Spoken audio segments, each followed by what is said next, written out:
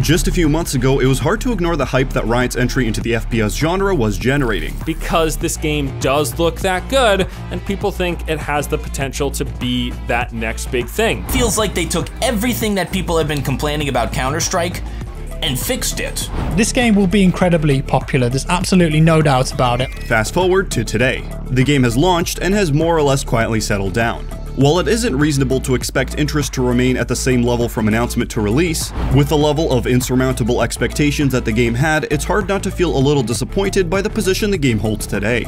Is this just another step in the hype cycle? Was Riot Games in over their heads? Does the gaming public not know what it wants? Did anything go wrong at all? What happened to the Valorant hype? Do you think Valorant will overtake CS? Probably. I just think because it's a much easier game to get into, much more pleasing to the eye, like a little bit more casual. Valorant's core gameplay was set up to be an incredibly safe bet, based off of the 20+ years of balancing and development that Counter-Strike created, but mixed in character identity through the use of agents instead of nameless soldiers. The streamlining of systems and clear visual language made the game very easy to parse and very easy to run on lower-end machines.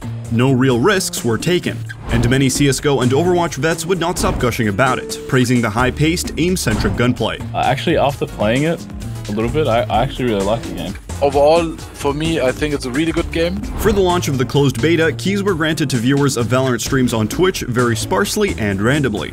The exclusivity, hype, and testimonials all generated a level of fear of missing out in the gaming public that would have them leaving streams open just for the minuscule chance of a key drop to get in and start playing. While Riot has employed similar tactics in the past, and this particular method worked to great effect for their digital card game Legends of Runeterra, this time around the sheer popularity of the FPS genre exploded Valorant's category on Twitch. Depending on your view of it, you could say the view numbers were inflated, at almost breaking the 1.74 million concurrent record with only 1.73. Some partnered streamers would even leave their streams on a 24/7 mode with a VOD playing passively to promote a steady stream of viewership for people hoping for a chance at the drop.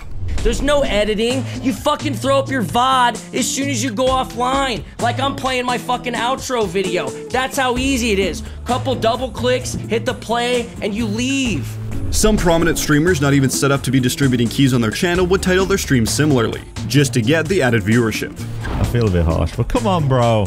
Don't fucking clickbait, man. It's so annoying. I mean, if we have drops, cool, but if you didn't want to take part in the alpha test, then you don't get drops. This exclusivity marketing tactic was a success. Nearly every corner of the internet was talking about Riot's incredibly anticipated title. The allure of a fresh competitive scene and the mixing of popular proven game elements had enough intrigue for a wide range of players to give Valorant a go. While this specific marketing tactic was viewed with some negativity for abusing the platform and players' FOMO, it did its job and cemented Twitch as a very effective and fairly cheap marketing platform. They smoked here. They're coming here.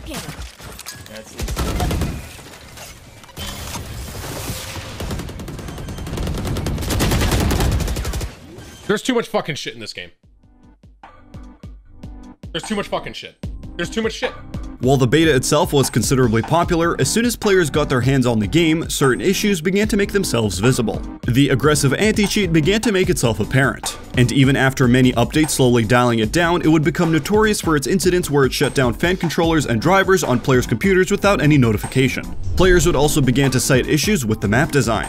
Valorant's heavy reliance on abilities caused the maps to be designed with many corners and hiding spots, fatiguing the attacking side by forcing them to spend a lot of time checking every angle with either their aim or abilities. Brings up an extremely important aspect of level design, which is simplicity. Without even playing on a map, just look at how insanely cluttered this is compared to these. These jagged edges scattered throughout the map make the game way less accessible. Despite the criticisms, many of which could be chalked up to the fact that these are the very first iterations of the game, Valorant had what could be considered a fairly successful beta. The game wasn't broken by any traditional definitions of the word, and even though the hype wasn't at its ridiculous pre-beta levels, the game was mostly found to be a good time by players.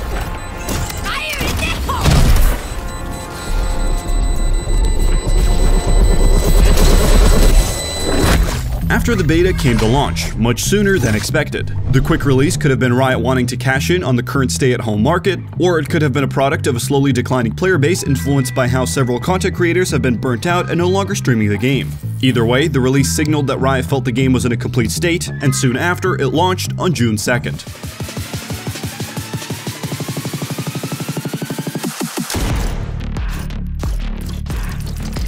As expected from Riot Games, Valorant launched with a high-quality cinematic and a sizable content drop. A new map, Ascent, and a new agent, Reyna. Ascent was praised for not having similar geometry issues like its predecessors. And similarly, Reyna was fairly well received with her unique abilities, making her a potent duelist. Riot Games has continued to roll out balance patches and quality of life updates, but the hype for the game and the associated online viewership has never quite returned to previous levels. Valorant currently sits at an 80 on Metacritic, with its user score fluctuating based on player frustrations with the game's launch. In the days following release, players reported server instabilities, match histories not showing up, and issues with purchasing the Battle Pass in addition to funds that they had purchased in the beta not transferring over properly.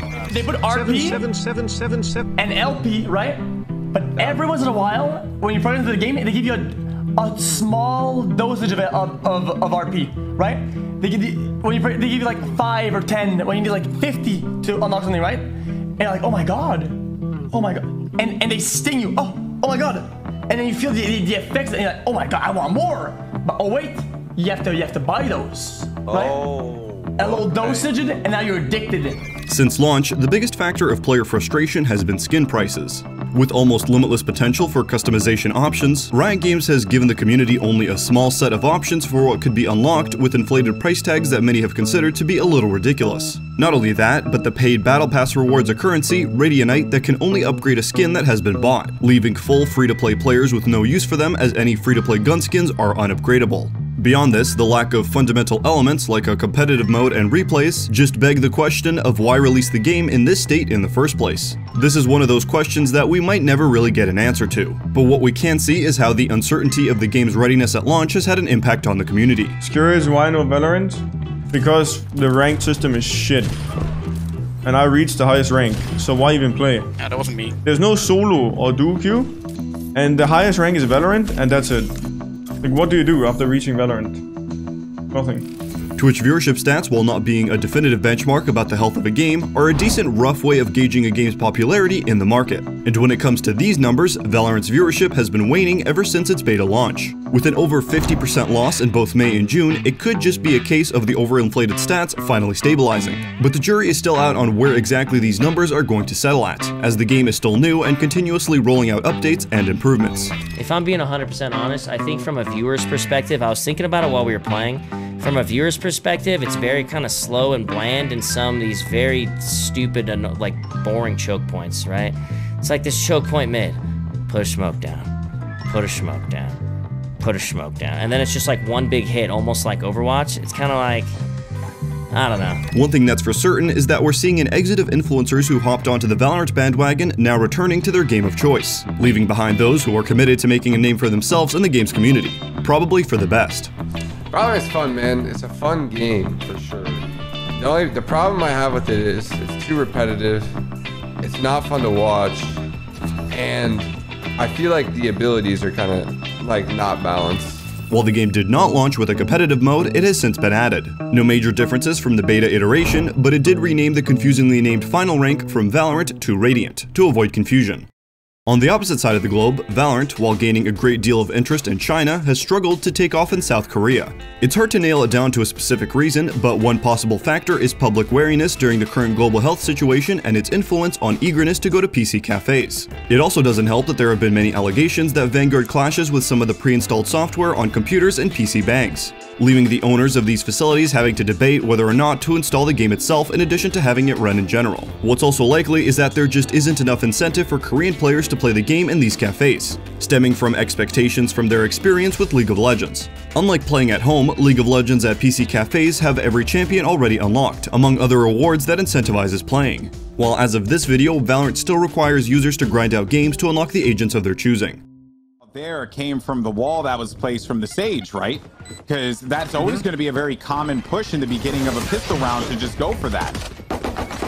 Now, though, you got Drone hanging around the side. Wardell, he's going to make his presence felt, getting himself 2 kills with that one. And a flawless ending there for TSM. What a start for this team, losing no beats. The game is still too new to have a very established esports scene. However, from the get-go, Valorant was designed as an esport, and many of the closed beta tournaments have been pretty promising. In fact, the Ignition series has been fairly successful, a global competitive tournament circuit sponsored and promoted by Riot, but run by third-party organizations. This light, hands-off approach seems like a good option to try and let the scene grow organically, as that is how many of the most successful scenes come to be. Valorant's first official tournament pulled some formidable numbers and shows that the scene has some promise. Wardell dropping back to that position, not allowing them to get any kind of presence inside of this one. So Rosa, a headshot onto Food, and Wardell still lingering outside. Nails another shot on the bracket.